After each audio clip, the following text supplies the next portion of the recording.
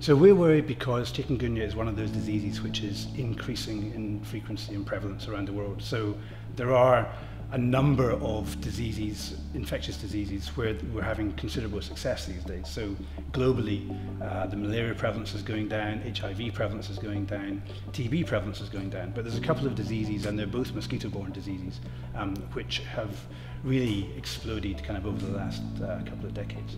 One of them is dengue, which of course Queensland has in its far north, and the other is chikungunya, which up until a few years ago was relatively unknown. But now the estimates are that there's anything between 500,000 and 6 million cases globally per annum. And some pathways for that disease are linked to our closest neighbours. So there's an awful lot of chikungunya in the Asian subcontinent, in Southeast Asia, and in South Asia. So there's an awful lot of opportunity for importations of chikungunya to come into Australia as people travel back and forth between Australia and those other countries. So right now we need capacity and resources cost money.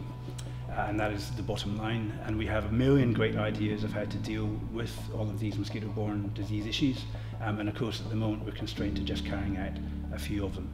But the injection of more funds immediately makes us able to go to the field with some of our techniques and test them.